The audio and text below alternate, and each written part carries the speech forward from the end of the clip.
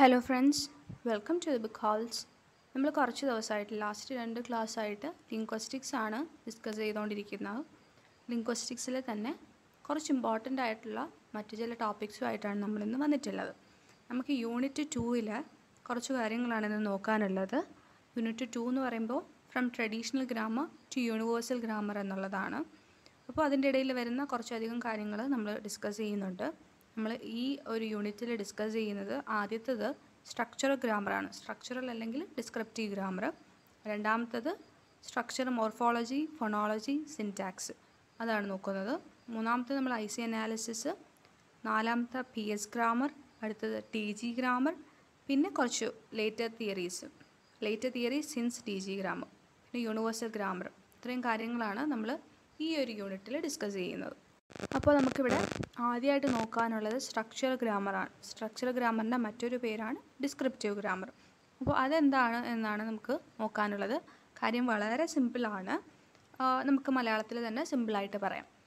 നമുക്ക് ഈ ഗ്രാമറിൻ്റെ ഒരു സ്റ്റഡി നോക്കുമ്പോൾ, അല്ലെങ്കിൽ ഈ ഗ്രാമറിൻ്റെ ഒരു വളർച്ചയുടെ സ്റ്റേജ് നോക്കുമ്പോൾ, ഏർലി 20s മുതൽ ഒരു മിഡ് 20th സെഞ്ച്വറി വരെയൊക്കെ വളരെ പോപ്പുലർ ആയിരുന്ന ഒരു സ്കൂൾ ഓഫ് ലിംഗ്വിസ്റ്റിക്സ് ആണ് ഈ സ്ട്രക്ചറൽ അല്ലെങ്കിൽ ഡിസ്ക്രിപ്റ്റീവ് ഗ്രാമർ എന്ന് പറയുന്നത്. സ്ട്രക്ചറൽ ഗ്രാമർ അല്ലെങ്കിൽ ഡിസ്ക്രിപ്റ്റീവ് ഗ്രാമറുമായിട്ട് നമുക്ക് ഏറ്റവും അധികം അസോസിയേറ്റ് ചെയ്ത് പറയാൻ പറ്റുന്ന ഒരു പേര് അമേരിക്കൻ ലിംഗ്വിസ്റ്റ് ആയിട്ടുള്ള ലിയോണാർഡ് ബ്ലൂംഫീൽഡിൻ്റെതാണ്. അതുപോലെ അദ്ദേഹത്തിൻ്റെ ഫോളോവേഴ്സും, അവർ കുറച്ച് പേരാണ് ഈ ഒരു ഗ്രാമറുമായിട്ട് ഏറ്റവും അസോസിയേറ്റ് ചെയ്തിരിക്കുന്ന ആൾക്കാർ. ഓക്കെ, ലിയോണാർഡ് ബ്ലൂംഫീൽഡും അതുപോലെ നമ്മുടെ എഡ്വേർഡ് സാപ്പിയറും കൂടി ചേർന്നിട്ടാണ് നമ്മുടെ ഈ സ്ട്രക്ചർ ഗ്രാമർ അല്ലെങ്കിൽ ഡിസ്ക്രിപ്റ്റീവ് ഗ്രാമറിൻ്റെ ഫോർമുലാസ് എല്ലാം ഉണ്ടാക്കിയെടുത്തിട്ടുള്ളത്, അല്ലെങ്കിൽ അതിൻ്റെ ടെനൻസ് എല്ലാം ഫോർമുലേറ്റ് ചെയ്തെടുത്തിട്ടുള്ളത്. ഇത്രയുമാണ് നമുക്ക് ബേസിക് ആയിട്ട് സ്ട്രക്ചറൽ അല്ലെങ്കിൽ ഡിസ്ക്രിപ്റ്റീവ് ഗ്രാമറിനെ കുറിച്ച് പറയാൻ പറ്റുന്നത്. എന്തൊക്കെയാണ് പറയാൻ പറ്റുന്നത്? അതിൻ്റെ ഒരു കാലഘട്ടം എപ്പോഴായിരുന്നു? Early to mid 20th century ആയിരുന്നു എന്ന് പറയാം.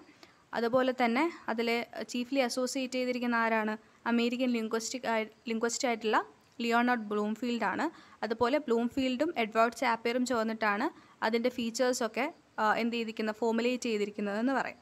ഇത്രയും കാര്യങ്ങൾ നമുക്ക് പറയാൻ പറ്റും. ഇനി എന്താണ് ഈ സ്ട്രക്ചറൽ ഓർ ഡിസ്ക്രിപ്റ്റീവ് ഗ്രാമർ എന്ന് നോക്കുകയാണെങ്കിൽ വളരെ സിമ്പിളാണ്. നമ്മൾ ആ കേൾക്കുമ്പോൾ മനസ്സിലാവുന്ന കാര്യം തന്നെയാണ്. മെയിൻ തീസിസ് എന്ന് പറഞ്ഞാൽ ലാംഗ്വേജിനൊരു സ്ട്രക്ചർ ഉണ്ട് എന്നതാണ് സ്ട്രക്ചർ ഗ്രാമർ പറയുന്നത്. അതായത് കുറച്ചുകൂടി ഡീറ്റെയിൽഡ് ആയിട്ട് പറയുകയാണെങ്കിൽ കുറേ എലമെൻറ്റ്സ് എന്ന് പറയുമ്പോൾ ഫോണീംസ്, മോർഫീംസ് പോലുള്ള കുറേ എലമെൻറ്റ്സ് ഒരു സ്പെസിഫിക് ആയിട്ടുള്ള ഒരു സീക്വൻസിൽ അറേഞ്ച് ചെയ്യുന്നതിൻ്റെ ഫലമായിട്ടാണ് ലാംഗ്വേജ് ഉണ്ടാവുന്നത്.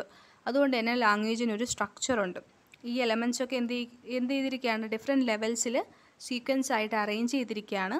അങ്ങനെയാണ് ലാംഗ്വേജ് ഉണ്ടായിട്ടുള്ളതെന്നും അതുകൊണ്ട് തന്നെ ലാംഗ്വേജിന് അതിൻ്റേതായ ഒരു സ്ട്രക്ചറുണ്ട്, അല്ലെങ്കിൽ ഒരു ഫോർമുല ഉണ്ട് എന്നാണ് നമ്മുടെ സ്ട്രക്ചറൽ അല്ലെങ്കിൽ ഡിസ്ക്രിപ്റ്റീവ് ഗ്രാമർ പറയുന്നത്. അതുപോലെ ആ ലാംഗ്വേജിന് സ്ട്രക്ചർ ഉണ്ടെന്ന് പറഞ്ഞല്ലോ, ആ സ്ട്രക്ചർ എങ്ങനെ ഇരിക്കണം അല്ലെങ്കിൽ ആ സ്ട്രക്ചർ എങ്ങനെയാണ് എന്നത് തീരുമാനിക്കുന്നത് ഈ പറയുന്ന എലമെൻറ്റ്സ്, ഫോണീംസ്, മോർഫീംസ് പോലുള്ള എലമെൻറ്റ്സ് തമ്മിലുള്ള ബന്ധവുമാണ്. ഇത്രയും കാര്യങ്ങളാണ് സ്ട്രക്ചർ ഗ്രാമറിൻ്റെ ആ ഒരു മെയിൻ ആയിട്ടുള്ള കാര്യം എന്ന് പറയുന്നത്. ഈ സ്ട്രക്ചർ ഗ്രാമർ എന്ന് പറയുന്നത് ശരിക്കും പറഞ്ഞാൽ നമ്മുടെ നാഷണൽ ഗ്രാമറിൻ്റെ എതിരെയുള്ളൊരു റിയാക്ഷൻ ആയിട്ടാണ് വരുന്നത്. ഓക്കെ, അപ്പോൾ ഇത്രയാണ് നമുക്കതിനെക്കുറിച്ച് പറയാനുള്ള കാര്യങ്ങൾ. അപ്പോൾ ഒന്നും കൂടി പറയുകയാണെങ്കിൽ സ്ട്രക്ചർ ഗ്രാമർ അല്ലെങ്കിൽ ഡിസ്ക്രിപ്റ്റീവ് ഗ്രാമർ എന്ന് പറയുന്നത് എന്ത് കാര്യമാണ് പറയുന്നത്? അവരുടെ മെയിൻ ഒരു ഐഡിയ എന്ന് പറയുന്നത് എന്താണ്? ലാംഗ്വേജിനൊരു സ്ട്രക്ചർ ഉണ്ട് എന്നതാണ്. ഫോണീംസും മോർഫീംസും പോലുള്ള കുറേ എലമെൻറ്റ്സിനെ സ്പെസിഫിക് ആയിട്ടുള്ള സീക്വൻസിൽ ഡിഫറെൻറ്റ് ലെവൽസിൽ അറേഞ്ച് ചെയ്തുകൊണ്ടാണ് ഭാഷ ഉണ്ടായിട്ടുള്ളത് എന്നാണ് നമ്മുടെ സ്ട്രക്ചർ ഗ്രാമർ പറയുന്നത്. പിന്നെ ഈ ലാംഗ്വേജിൻ്റെ സ്ട്രക്ചർ ഡിറ്റർമിൻ ചെയ്യുന്നത് ഈ എലമെൻറ്റ്സ് തമ്മിലുള്ള, അതായത് ഫോണീംസ്, മോർഫീംസ് പോലുള്ള എലമെൻറ്റ്സ് തമ്മിലുള്ള ഇൻ്റർ റിലേഷൻഷിപ്പാണ്. ഇത്രയാണ് സ്ട്രക്ചർ ഗ്രാമറിൻ്റെ ബേസിക് കോൺസെപ്റ്റ് എന്ന് പറയുന്നത്. ഇനി അടുത്ത ഇമ്പോർട്ടൻറ്റ് ടോപ്പിക് എന്ന് പറയുന്നത് IC അനാലിസിസ് ആണ്. IC അനാലിസിസ് അല്ലെങ്കിൽ ഇമ്മീഡിയറ്റ് കോൺസ്റ്റൻറ്റ് അനാലിസിസ്. അപ്പോൾ ഇമ്മീഡിയറ്റ് കോൺസ്റ്റൻറ്റ് അനാലിസിസ് എന്താണെന്ന് നോക്കുമ്പോൾ ഏറ്റവും ചുരുക്കി പറയുകയാണെങ്കിൽ ശരിക്കും അതൊരു ഒരു മെത്തേഡാണ്. എന്തിനു വേണ്ടിയിട്ടുള്ളൊരു മെത്തേഡാണ്? Four syntactic analysis. മനസ്സിലായോ? അതായത് നമ്മുടെ സ്ട്രക്ചർ ലിസ്റ്റുകൾ സിൻറ്റാക്റ്റിക് അനാലിസിസിന് വേണ്ടി എംപ്ലോയ് ചെയ്യുന്ന ഒരു മെത്തേഡാണ് IC അനാലിസിസ് എന്ന് പറയുന്നത്. ഇതിനെ ആദ്യമായിട്ട് കൊണ്ടുവരുന്നത് അല്ലെങ്കിൽ ഇൻട്രൊഡ്യൂസ് ചെയ്യുന്നത് ലിയോണാർഡ് ബ്ലൂംഫീൽഡ് തന്നെയാണ്. ലേറ്റർ അതിനെ തിയറട്ടൈസ് ചെയ്യുന്നത് അല്ലെങ്കിൽ അതിൻ്റെ തിയറീസൊക്കെ ഫോർമുലേറ്റ് ചെയ്യുന്നത് റൗളൻ വെൽസും സെലിംഗ് ഹാരിസുമാണ്. IC അനാലിസിസിൽ എന്താണ് നടക്കുന്നത് എന്ന് നമ്മൾ നോക്കുകയാണെങ്കിൽ നമുക്ക് മനസ്സിലാവുന്നത്, നേരത്തെ നമ്മൾ പറഞ്ഞു ഇതൊരു അനലൈസിങ് ആണ്, അനലൈസ് ചെയ്യാൻ വേണ്ടി യൂസ് ചെയ്യുന്നൊരു മെത്തേഡാണ്. ഇനി എങ്ങനെയാണ് അനലൈസ് ചെയ്യുന്നത്? അതായത് ഓരോ അട്ടറൻസിനെയും കട്ട് ചെയ്ത് ഏറ്റവും ചെറിയ യൂണിറ്റ് ആക്കും. അങ്ങനെ ഏറ്റവും ചെറിയ യൂണിറ്റ് ആക്കിയിട്ട് ഓരോ യൂണിറ്റിനെയും അനലൈസ്. വെറുതെ ഇങ്ങനെ ഏറ്റവും ചെറിയ unit ആക്കുകയല്ല, smallest meaning full unit ആക്കുകയാണ്. ഓക്കെ, അപ്പം ഒരു അട്ടറൻസിനെ എടുക്കുന്നു, അതിനെ കട്ട് ചെയ്യുന്നു. എങ്ങനെ കട്ട് ചെയ്യുന്നു? എത്രത്തോളം ചെറുതാക്കാമോ അത്രത്തോളം ചെറുതാക്കി കട്ട് ചെയ്യുന്നു. ചെറുതെന്ന് പറയുമ്പോൾ എങ്ങനെയെങ്കിലും അല്ല, ഏറ്റവും മീനിങ് ഫുൾ ആയിട്ടുള്ള ഏറ്റവും ചെറിയ വേർഡ്. ഓക്കെ, ഏറ്റവും ചെറിയ അട്ടറൻസ്. അങ്ങനെ കട്ട് ചെയ്തിട്ട് ഈച്ച് അട്ടറൻസിനെയും അനലൈസ് ചെയ്യുകയാണ് IC അനാലിസിസിൽ ചെയ്യുന്നത്. ഞാനൊരു എക്സാമ്പിൾ കൂടി പറയുമ്പോൾ നിങ്ങൾക്ക് കുറച്ചും കൂടി ക്ലിയർ ആവും. അതായത് നമുക്കൊരു സെൻറ്റൻസ് കിട്ടിക്കഴിഞ്ഞാൽ ആ സെൻറ്റൻസിനെ നമ്മൾ രണ്ടായിട്ട് കട്ട് ചെയ്യും. 2 നാച്ചുറൽ ഡിവിഷൻസ് ആയിട്ട് കട്ട് ചെയ്യും. പിന്നെയും നമ്മൾ എന്ത് ചെയ്യും? ആ 2 പീസിനെയും പിന്നെയും കട്ട് ചെയ്യും. അതായത് ഈ ഒരു പ്രോസസ്സ് ഇങ്ങനെ തുടർന്നുകൊണ്ടിരിക്കും. ഏതുവരെ തുടർന്നുകൊണ്ടിരിക്കും? നമുക്ക് സ്മോളസ്റ്റ് മീനിങ് ഫുൾ യൂണിറ്റ് അതിലെത്തിച്ചേരും. ഇനി കട്ട് ചെയ്യാൻ പറ്റില്ല എന്നൊരവസ്ഥയിലെത്തുന്നവരെ ഈ ഒരു cutting process തുടർന്നുകൊണ്ടിരിക്കും. Smallest meaning full unit എന്ന് പറയുമ്പോൾ നമുക്കറിയാമല്ലോ, മോർഫോളജിക്കൽ ലെവലിലാണെങ്കിൽ അത് മോർഫീംസ് ആണ്, അതുപോലെ സിൻറ്റാക്റ്റിക് ലെവലിലാണെങ്കിൽ അത് വേർഡ്സ് ആണ്. അവിടെ എത്തുന്നതുവരെ നമ്മൾ ഈ കട്ടിങ് പ്രോസസ്സ് തുടർന്നുകൊണ്ടേയിരിക്കും. നമ്മളിങ്ങനെ കട്ട് ചെയ്യുന്ന ഓരോ സബ് ഡിവിഷൻസിനെയും പറയുന്ന പേരാണ് എന്താണ്? കോൺസ്റ്റുവൻസ്. അതായത് കോൺസ്റ്റുവൻസ് ഓഫ് എ സെൻറ്റൻസ്. നമ്മളൊരു സെൻറ്റൻസിനെ പലതായിട്ട് കട്ട് ചെയ്തു. ഒരു സെൻറ്റൻസിനെടുത്ത് 4 ആയിട്ട് കട്ട് ചെയ്തു എന്ന് വെച്ചോളൂ. അപ്പോൾ ആ സെൻറ്റൻസിന് എത്ര കോൺസ്റ്റുവൻസ് ഉണ്ട്? 4 കോൺസ്റ്റുവൻസ് ഉണ്ട്. ആ സെൻറ്റൻസിൻ്റെ കോൺസ്റ്റുവൻസ് ആണ് കോൺസ്റ്റുവൻസ് ഓഫ് എ സെൻറ്റൻസ് എന്നാണ് നമ്മൾ പറയുക. അതിൽ തന്നെ പരസ്പരം വളരെ വൈറ്റലായിട്ടുള്ള റിലേഷൻഷിപ്പ് ഉള്ള കോൺസ്റ്റുവൻസിനെ നമ്മൾ ഇമ്മീഡിയറ്റ് കോൺസ്റ്റുവൻസ് എന്ന് പറയും. അങ്ങനെ ഓരോ കോൺസ്റ്റുവൻസിനെയും നമ്മൾ പിന്നെയും ഫർദറായിട്ട് കട്ട് ചെയ്തുകൊണ്ടേയിരിക്കും, അല്ലെങ്കിൽ ഡിവൈഡ് ചെയ്തുകൊണ്ടേയിരിക്കും. ഏതുവരെ ഡിവൈഡ് ചെയ്തുകൊണ്ടിരിക്കും? സ്മോളസ്റ്റ് മീനിങ് ഫുൾ യൂണിറ്റ് കിട്ടുന്നത് വരെ നമ്മൾ ഡിവൈഡ് ചെയ്തുകൊണ്ടേയിരിക്കും. അങ്ങനെ ഏറ്റവും അവസാനം കിട്ടുന്ന ആ സ്മോളസ്റ്റ് മീനിങ് ഫുൾ യൂണിറ്റ്, അതിനെ ഇനി ഡിവൈഡ് ചെയ്യാൻ പറ്റില്ല എന്നൊരു സ്റ്റേജിലെത്തുന്ന ഒരു സാധനം നമുക്ക് കിട്ടുമല്ലോ, സ്മോളസ്റ്റ് മീനിങ് ഫുൾ യൂണിറ്റ്. അതിനെയാണ് നമ്മൾ അൾട്ടിമേറ്റ് കോൺസ്റ്റുവൻ്റ് എന്ന് പറയുന്നത്, അല്ലെങ്കിൽ അൾട്ടിമേറ്റ് കോൺസ്റ്റുവൻസ് എന്ന് പറയുന്നത്. അതുപോലെ നമ്മളിങ്ങനെ ഈ കട്ട് ചെയ്യുന്ന ഒരു സെൻറ്റൻസിനെ പല പല കോൺസ്റ്റൻ്റ് ആയിട്ട് കട്ട് ചെയ്യുന്ന ഈ ഒരു പ്രോസസ്സിനെ പറയുന്ന പേര് ബൈനറി സെഗ്മെൻറ്റേഷൻ അല്ലെങ്കിൽ ബൈനറി കട്ട് എന്നാണ്. ഓക്കെ, ഇത്രയുമാണ് നമുക്ക് IC അനാലിസിസ് എന്ന് മനസ്സിലാക്കാൻ പറ്റുന്നത്. മനസ്സിലായി കാണുമല്ലോ അല്ലേ? IC അനാലിസിസ് എന്ന് പറഞ്ഞാൽ എന്താണ്? നമുക്കൊരു സെൻറ്റൻസ് തന്നിരിക്കുകയാണ്, ഈ സെൻറ്റൻസിനെ നമുക്കൊന്ന് അനലൈസ് ചെയ്യണം. എങ്ങനെയാണ് അനലൈസ് ചെയ്യുക? അതിനുവേണ്ടി നമ്മൾ എംപ്ലോയ് ചെയ്യുന്ന മെത്തേഡ് എന്ന് പറഞ്ഞാൽ ഈ സെൻറ്റൻസിനെ നാച്ചുറൽ ഡിവിഷൻസ് ആയിട്ട് കട്ട് ചെയ്യുക എന്നതാണ്. ഈ കട്ട് ചെയ്യുന്ന പ്രോസസ്സ് ഏതുവരെ തുടരും? ഏറ്റവും സ്മോളസ്റ്റ് ആയിട്ടുള്ള മീനിങ് ഫുൾ യൂണിറ്റ് എത്തുന്നവരെ. അതായത് ഇനി നമുക്ക് കട്ട് ചെയ്യാൻ പറ്റില്ല എന്നൊരവസ്ഥ എത്തുന്നത് വരെ നമ്മൾ ഈ സെൻറ്റൻസിനെ കട്ട് ചെയ്യും. എന്നിട്ടാണ് നമ്മളിതിനെ അനലൈസ് ചെയ്യുന്നത്. അങ്ങനെ കട്ട് ചെയ്യുന്ന ഓരോ യൂണിറ്റിനെയും നമ്മൾ എന്തെന്ന് പറയും? കോൺസ്റ്റൻസ് എന്ന് പറയും. അതിൽ തന്നെ വൈറ്റൽ റിലേഷൻഷിപ്പ് ഉള്ളതിനെ ഇമ്മീഡിയറ്റ് കോൺസ്റ്റൻസ് എന്ന് പറയും. അതായത് അവസാനം കിട്ടുന്ന, അതായത് സ്മോളസ്റ്റ് മീനിങ് ഫുൾ യൂണിറ്റിനെ നമ്മൾ എന്തെന്ന് പറയും? അൾട്ടിമേറ്റ് കോൺസ്റ്റൻ്റ് എന്നും പറയും. അതുപോലെ ഇങ്ങനെ കട്ട് ചെയ്യുന്ന പ്രോസസ്സിനെ നമ്മൾ ബൈനറി സെഗ്മെൻറ്റേഷൻ അല്ലെങ്കിൽ ബൈനറി കട്ട് എന്ന് പറയും. ഇത്രയുമാണ് നമുക്ക് IC അനാലിസിസിൽ ഓർത്ത് വെക്കേണ്ട കാര്യം. ഇനി ഒരു എക്സാമ്പിൾ കൂടി പറഞ്ഞുതരാം, അപ്പോൾ നിങ്ങൾക്ക് കാര്യങ്ങളെല്ലാം പക്ക ക്ലിയർ ആവും. അപ്പോൾ ഞാനൊരു എക്സാമ്പിൾ പറയുകയാണ്. നമ്മൾ എടുക്കുന്ന sentence the boys behave kindly എന്ന വേർഡാണ്. ദ ബോയ്സ് ബിഹേവ്ഡ് കൈൻഡ്ലി എന്ന വേർഡിനെ നമുക്ക് ആദ്യം എങ്ങനെയൊക്കെ കട്ട് ചെയ്യാം? നിങ്ങൾക്ക് തന്നെ മനസ്സിലാക്കാമെന്നുള്ളത് ദ ബോയ്സിനും ബിഹേവ്ഡ് കൈൻഡ്ലിയുമായിട്ട് നമുക്ക് സെപ്പറേറ്റ് ചെയ്യാം അല്ലെങ്കിൽ കട്ട് ചെയ്തെടുക്കാം.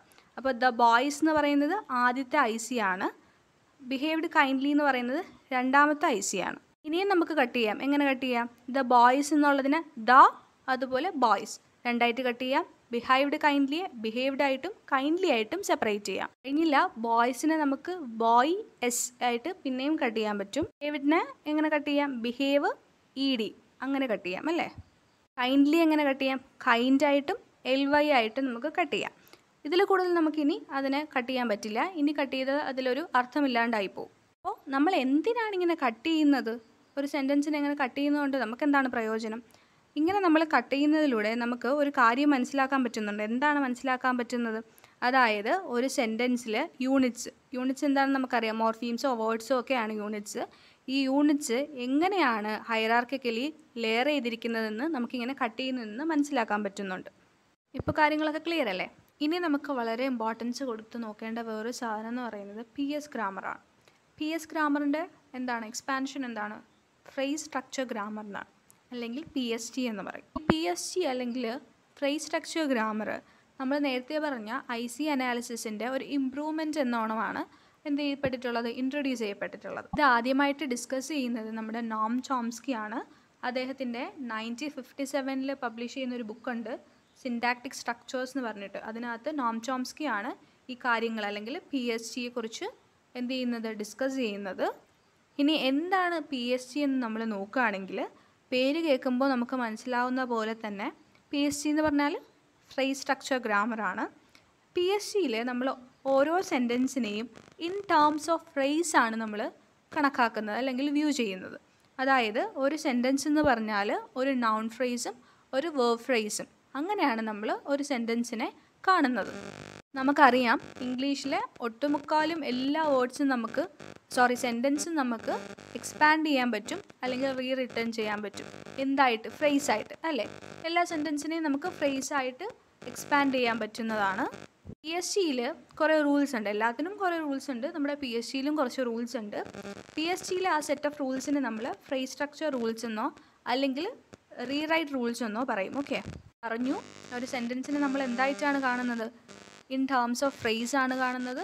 ഒരു സെൻറ്റൻസ് എന്ന് പറഞ്ഞാൽ ഒരു നൗൺ ഫ്രേസും ഒരു വെർബ് ഫ്രേസുമാണ്. അതായത് ഒരു സെൻറ്റൻസിനെ നമ്മൾ എന്ത് ചെയ്യുന്നുണ്ട്, നൗൺ ഫ്രേസായിട്ടും വെർബ് ഫ്രേസായിട്ടും എക്സ്പാൻഡ് ചെയ്യുന്നുണ്ട്. നൗൺ ഫ്രേസിലാണെങ്കിൽ ഒന്നോ അതിൽ കൂടുതലോ വാക്കുകൾ കാണും. അവിടെ ഏറ്റവും ഇമ്പോർട്ടൻ്റ് ആയിട്ട് വരുന്ന നൗൺ തന്നെയാണ്. അതുപോലെ തന്നെയാണ് വെർബ് ഫ്രേസിൻ്റെ കാര്യവും. അവിടെ ഒന്നോ അതിൽ കൂടുതലോ എലമെൻറ്റ്സ് കാണും. അതിൽ ഏറ്റവും എസെൻഷ്യൽ എലമെൻ്റ് എന്ന് പറയുന്നത് നമ്മുടെ എന്താണ്, വേർബ് തന്നെയാണ്. ഇനി ഞാനൊരു എക്സാമ്പിൾ പറയാം. എക്സാമ്പിൾ ഇതാണ്, little John Rann fast. Okay, ഈ ഒരു സെൻറ്റൻസിനെ നമുക്ക് എങ്ങനെ എക്സ്പാൻഡ് ചെയ്യാം ഇൻ ടേംസ് ഓഫ് ഫ്രേസ്? ഇവിടെ നമുക്ക് നൗൺ ഫ്രേസും ഉണ്ട്, വേർബ് ഫ്രേസും ഉണ്ട്. നൗൺ ഫ്രേസ് എന്ന് പറയുന്നത് ലിറ്റിൽ ജോൺ എന്നുള്ളതാണ്. അവിടെ എന്തൊക്കെയാണ്? ഒരു അഡ്ജക്റ്റീവും ഒരു നൗണും കൂടിയാണ് അവിടെ വരുന്നത്. അതുപോലെ വെർബ് ഫ്രേസ് എന്ന് പറയുന്നത് റാൻ ഫാസ്റ്റ് ആണ്. അവിടെ എന്തൊക്കെ വരുന്നുണ്ട്? ഒരു വെർബും വരുന്നുണ്ട്, ഒരു ആഡ്വെർബും വരുന്നുണ്ട്. അപ്പോൾ ലിറ്റിൽ ജോൺ റാൻ ഫാസ്റ്റ് എന്ന് പറയുന്ന ആ ഒരു സെൻറ്റൻസിനെ നമ്മളൊരു വെർബ് ഫ്രേസായിട്ടും ഒരു നൗൺ ഫ്രേസായിട്ടും എക്സ്പാൻഡ് ചെയ്യാണ് ഇവിടെ ചെയ്തിരിക്കുന്നത്. ഇങ്ങനെ എക്സ്പാൻഡ് ചെയ്തുകൊണ്ടാണ് നമ്മൾ ആ സെൻറ്റൻസിനെ വ്യൂ ചെയ്യുന്നത് അല്ലെങ്കിൽ അനലൈസ് ചെയ്യുന്നത്. അതാണ് നമ്മുടെ ഫ്രേസ് സ്ട്രക്ചർ ഗ്രാമറിൻ്റെ ഏറ്റവും ഇമ്പോർട്ടൻ്റ് ആയിട്ടുള്ള കാര്യം എന്ന് പറയുന്നത്. പി എസ് സിയുടെ ഉള്ളിൽ 3 കാര്യങ്ങൾ കൂടി നമ്മൾ മനസ്സിലാക്കി വെക്കേണ്ടതുണ്ട്, അല്ലെങ്കിൽ 3 ടേംസ് കൂടി നമ്മൾ അറിഞ്ഞു വെക്കേണ്ടതുണ്ട്. ആദ്യത്തേത് ഡിറ്റർമിനേഴ്സാണ്, രണ്ടാമത്തേത് ഓർഡിനൽസും, മൂന്നാമത്തേത് ക്വാണ്ടിഫയേഴ്സുമാണ്.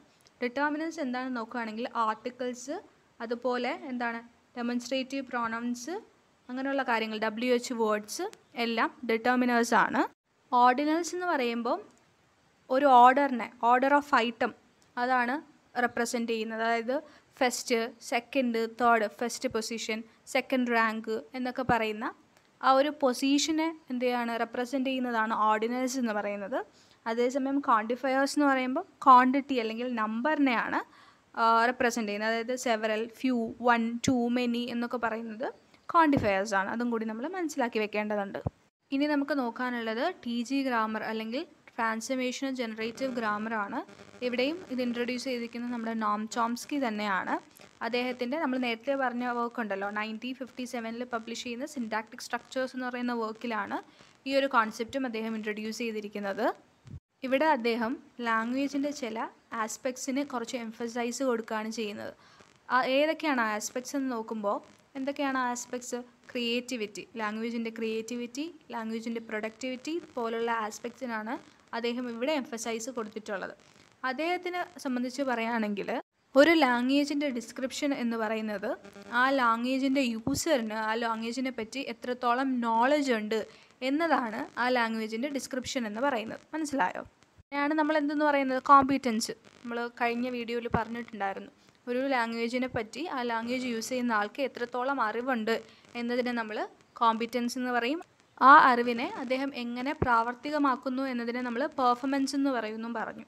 അപ്പം ചോംസ്കി പറയുന്നത് ഒരു ലാംഗ്വേജിൻ്റെ ഡിസ്ക്രിപ്ഷൻ എന്ന് പറഞ്ഞാൽ ആ ലാംഗ്വേജിൻ്റെ യൂസറിന് ആ ലാംഗ്വേജിനെ പറ്റിയുള്ള നോളജാണ് എന്നാണ്. ചോംസ്കിയുടെ തന്നെ വേറൊരു വർക്കുണ്ട്, 1965 പബ്ലിഷ് ചെയ്യുന്ന aspects of the theory of syntax എന്ന് പറയുന്നൊരു വർക്കുണ്ട്. അതിൽ അദ്ദേഹം നടത്തിയിരിക്കുന്ന ഡിസ്കഷൻസൊക്കെ നമ്മുടെ ഈ ഒരു ഗ്രാമറിൻ്റെ, അതായത് നമ്മുടെ TG ഗ്രാമറിൻ്റെ ഒരു സെക്കൻഡ് ഫ്രേസ് അവിടെ മാർക്ക് ചെയ്യുന്നു എന്ന് നമുക്ക് പറയാം. അതിൽ അദ്ദേഹം പറയുന്നത് ഗ്രാമർ എന്ന് പറഞ്ഞാൽ ഒരു ഫൈനൈറ്റ് സെറ്റ് ഓഫ് റൂൾസ് ആണെന്നും ആ ഫൈനൈറ്റ് സെറ്റ് ഓഫ് റൂൾസ് വെച്ചിട്ട് നമുക്ക് ഇൻഫൈനൈറ്റ് നമ്പർ ഓഫ് സെൻറ്റൻസസിനെ എന്ത് ചെയ്യാൻ പറ്റും, ജനറേറ്റ് ചെയ്യാൻ പറ്റും, അതുപോലെ ഡിസ്ക്രൈബ് ചെയ്യാനും പറ്റും എന്നാണ് അദ്ദേഹം പറയുന്നത്. അതുപോലെ തന്നെ ഇവിടെയാണ് ചോംസ്കി ഡീപ്പ് സ്ട്രക്ചർ ഗ്രാമറും അതുപോലെ എന്താണ് സർഫസ് സ്ട്രക്ചർ ഗ്രാമറും തമ്മിലുള്ള ആ ഒരു ഡിഫറൻസിനെ പറ്റിയൊക്കെ ഡിസ്കസ് ചെയ്യുന്നത്. ഇത്രയുമാണ് നമുക്ക് TG ഗ്രാമർ അല്ലെങ്കിൽ ട്രാൻസ്ഫർമേഷൻ ജനറേറ്റീവ് ഗ്രാമറിനെ കുറിച്ച് ബേസിക് ആയിട്ട് മനസ്സിലാക്കാനുള്ള ഐഡിയ. ഇനി വരുന്ന കുറച്ച് ടോപ്പിക്സ് എന്ന് പറഞ്ഞാൽ എന്താണ് ലേറ്റർ കുറച്ച് തിയറീസൊക്കെ പറയുന്നുണ്ട്. അതുപോലെ ഏറ്റവും ഇമ്പോർട്ടൻ്റ് ആയിട്ട് യൂണിവേഴ്സലും പറയുന്നുണ്ട്, യൂണിവേഴ്സൽ ഗ്രാമർ. അത് നിങ്ങൾക്ക് വായിച്ചു നോക്കിയാൽ തന്നെ മനസ്സിലാവും, സിമ്പിളാണ്. അപ്പോൾ ലിംഗ്വിസ്റ്റിക്സിൻ്റെ ഏറ്റവും ബേസിക് ആയിട്ടുള്ള അല്ലെങ്കിൽ വളരെ ഇമ്പോർട്ടൻ്റ് ആയിട്ടുള്ള കുറച്ച് കാര്യങ്ങൾ IC analysis, PS grammar, TG grammar ഒക്കെയാണ്. അതുപോലെ സ്ട്രക്ചറൽ ആൻഡ് ഡിസ്ക്രിപ്റ്റീവ് ഗ്രാമർ ഒക്കെയാണ് നമ്മൾ ഈ വീഡിയോയിൽ ഡിസ്കസ് ചെയ്തത്. നിങ്ങൾക്ക് എല്ലാവർക്കും മനസ്സിലായിട്ടുണ്ടാവും എന്ന് വിശ്വസിക്കുന്നു.